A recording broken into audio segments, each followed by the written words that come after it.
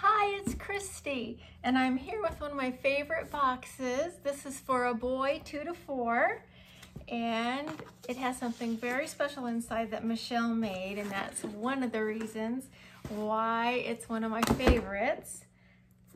But before I show you what she made, I do want to show you this precious bear. Isn't he cute?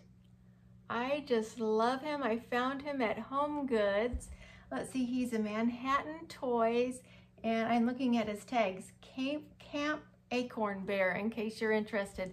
But I found him on sale at Home Goods for $4.50, and I bought all the ones they had. So look at the back. His tail comes right through his jeans. I just thought he looked a little bit like a train conductor, so that's what I went with. So here is my Acorn Bear shoebox, and I'm gonna stand up so you can see everything better and I can reach the camera better. And I'm just gonna switch angles here and you can see everything else that's in the box. Okay, so here we are. Little different angle, and you can see his, this is for just coloring plain paper. I love this. Sending as much paper in the shoe boxes as I can, because I loved to draw when I was growing up. Now in here, this is just a drawstring bag. It came with one of my shirts. One of my shirts that I bought was in it, and I thought, I'm gonna save this and I'll be able to use it for Operation Christmas Child. And inside is the Hobby Lobby train set that I've used for other shoe boxes before, with the smile face on the engine. And it has 2 cars, and they're connected by the magnets. And then the animals, the wooden animals I just love, that can fit inside the train. The lion, the zebra, the elephant. These are, I think, $5.99 or $6.99 at Hobby Lobby. The price just went up. There's the giraffe, but I think well worth it. And this is a cheetah. So that fit nicely in this little drawstring bag. And then to go with the train conductor idea, I got him this little hat at the Gap outlet. They are just $1 in a big barrel of hats. So I thought that would be fun for him to wear. Here's his Dollar Tree backpack rolled all up, and a little double hole pencil sharpener, his little car, and train whistle, and his string giraffe with the holes in it. So it's a lacing toy, that's what it's called. And I love the image, and it's on both sides. Here's his cup with a pair of socks and a smile face ball. Let's see, there's the face. And then we're just about to my favorite thing.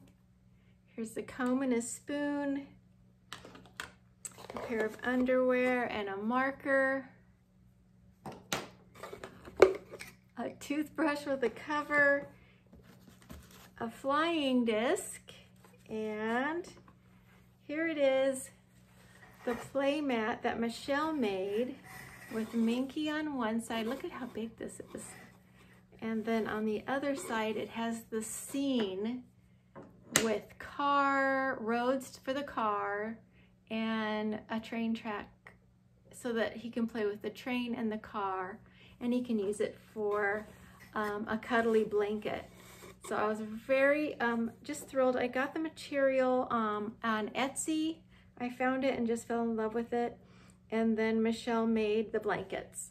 So I just think this is a really fun, unusual thing to have in a shoebox, and she made multiple of those, so I was really happy to have found the bear, and it had the orange shirt, and that matched the blanket, and it just all came together for this special shoebox. Here is his oil pastel crayons. There's 12 in here, nice quality. I always mention that because I had never seen those before. Michelle recommended them. Here's his school supplies pouch with scissors, ruler, 2 nice erasers. I really love these rainbow erasers. And the ruler is a 6-inch wood one, but it's perfect, I think, for a child this age. And the green scissors. And then I think he has 9 or 10 pencils I put in my pencil pouches, and they're all pre-sharpened so they don't have to start from scratch with their pencils. So that's a complete pencil pouch for a toddler. And here's his composition book so he can practice writing his numbers or his letters. And his bandana, which again I thought was great to remind me of a train conductor. And here's his washcloth. And the last 2 things on the bottom of the box are available on Blessings in a Shoebox. There's his coloring book with the really soothing images. A lot of coloring books have kind of violent and just not suitable for toddlers. So I love that Michelle put this together for us for the toddlers to use, printed out and staple and use for the shoe boxes. This image, God loves you, goes along with the back that says God loves you in all those different languages. So you can go on blessingsinashoebox.com and print both of these things. This I loved. It's a maze book that she came up with. And the tracing the lines, it reminds me of driving the car on the tracks of the blanket. I just think it's so great. These beginner writing and dot-to-dot images are just going to be so fun and colorful for this little boy. So that brings me to the end of this shoebox. I hope you found some ideas here, and pray that your shoebox journey is progressing, and you're starting to get a lot of shoeboxes done and prepared for collection time.